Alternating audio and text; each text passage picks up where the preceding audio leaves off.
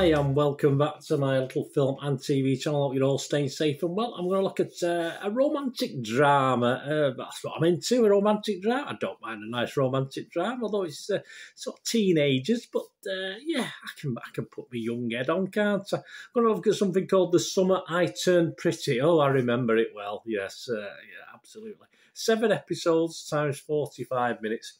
A coming-of-age romantic drama television series. It was on Amazon Prime Video from June the 17th. So I'm recording this on the 6th of July 2022. And it's based on the novel of the same name by a certain Jenny Han. So if you like that book, I think you might like this. Ahead of the premiere, the series was renewed for a second season. Yes, so you're going to get more of the same. On an annual summer vacation to their family friend's beach house, Belly, funny name, Belly reunites with her friends, brothers Jeremiah and Conrad, and finds herself caught in a love triangle. I'm not too sure about that Belly, actually. Is that? I think that doesn't sound... Yeah, it's Belly, but that's like a nickname, isn't it? Yeah, of course it is. I've only watched 7 episodes. I can't remember everything. Yeah, so what are the public thinking? Rotten Tomatoes audience like it. Positivity, 85%. It's not too shabby. Internet Movie Database, 7.6 out of 10. Excellent score based on 8,342. There are 2,707 10 out of 10s, which are a little bit over the top, in all fairness.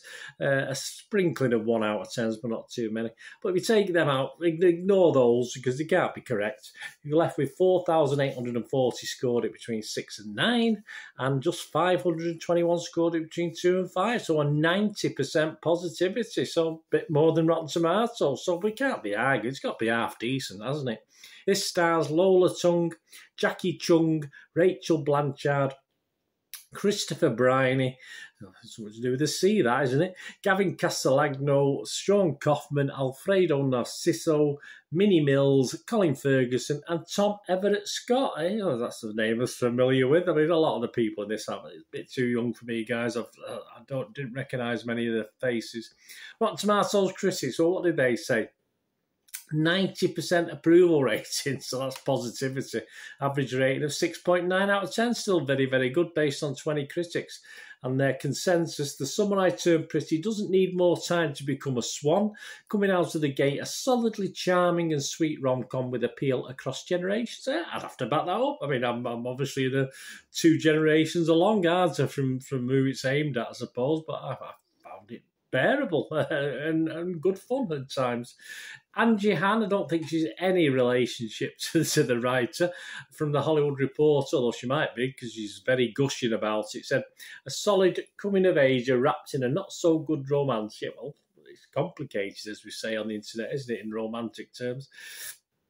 Lauren Schval from AV Club said, the characters feel lived in with warm chemistries and rich histories that suggest they are well known by their creator. Yeah, I had no idea who these were, and I sort of invested in most of the characters early doors. There was a rotten, though. Amy Angelo, I think she was in a mood. She had a bit of a cob on this day. She's from Pace magazine. She said, the series is striving to capture that feeling of first love. Can I remember it? Probably. Of growing up and finding your own path. There's moody music, hazy photography, and characters in slow motion, and yet none of it quite works. Yeah, I think that's a bit unfair. I think it does most of the time. I think it's a little bit of an unfair critique. Metacritic, the other site we'll look at, 72 out of 100. So again, very, very good, but just 6 critics, 5 positive and 1 mixed. And it scored anywhere between 58 and 91 out of 100. So still very good, even 58 is not bad, is it? The playlist, Maria E. Gates, give it 68 and said, while Summer I Turned Pretty doesn't exactly reinvent the breezy teen summer series, it's a bit like an overly sweet icy pop. Sweet ice pop. Icy pop. Not very, we call them ice pops over here. It's obviously a US thing. Not very nutritious, messy, but fun while it lasts. Yeah, a bright summer break and just like an ice pop. Quite nice to have just at the moment, but easily forgotten. Collider, from Collider, we've got Abby Kavanagh. 91 out of 100. She loved it, obviously. Overall, The Summer I Turned Pretty is a fun summertime watch, the TV equivalent of a beach read, yes. Though not every moment is light as summery, it is a perfect ode to summer and young love. Yeah, it's simple by the numbers. There's some, I won't say darkness in it, there's some sort of not so nice stuff in it, but all in line with the nice summer watch. So just to finish off, obviously I've made a few comments there. I think this is nice. Young people, not too much up themselves. I find a lot of certainly US TV and US teenagers a bit too much for me. But no, not too bad in this lot. There's a couple that are up themselves, but most of them are okay, and that makes a nice, pleasant change for me. A nice story, nice sets, a nice location, mainly happy, sometimes sad. Yeah, not overly sad, just a little bit at times. And it's just a good, wholesome, I'd say, a good, wholesome watch for someone like me who's knocking on a bit. And I'm sure, as I say, it might not be edgy enough for some younger ones. I'm not too sure. It was just a nice watch. It is. It's just a nice watch. It is what it is. It's just a coming-of-age drama without a real edge to it.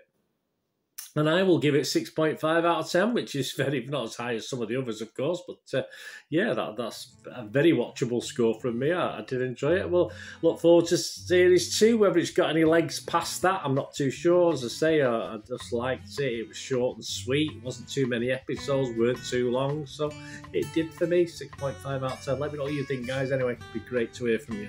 Thanks for watching. Please, until we meet again, please stay safe, everyone. Bye for now.